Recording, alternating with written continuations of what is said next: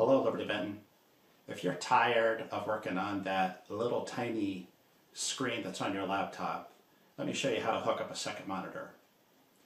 If you happen to have an old monitor that you're not using anymore, it probably has a VGA connector on it. It looks something like this, and it plugs in on the back of your laptop like this. If you have a television that you'd like to use as a second monitor, it probably has an HDMI connector on it. It looks something like this, and it plugs in on the back of your computer as well.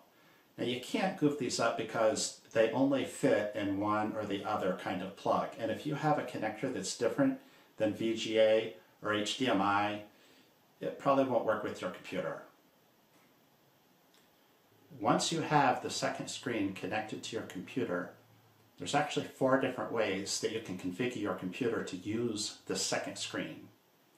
If you hold down on the Windows key, tap the letter P for project, you'll be presented with these 4 options.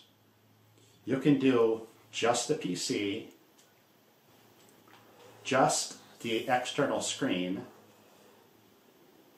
duplicate, which means both screens show the same thing, or extended, which means each screen, your laptop screen and the computer screen, act independently.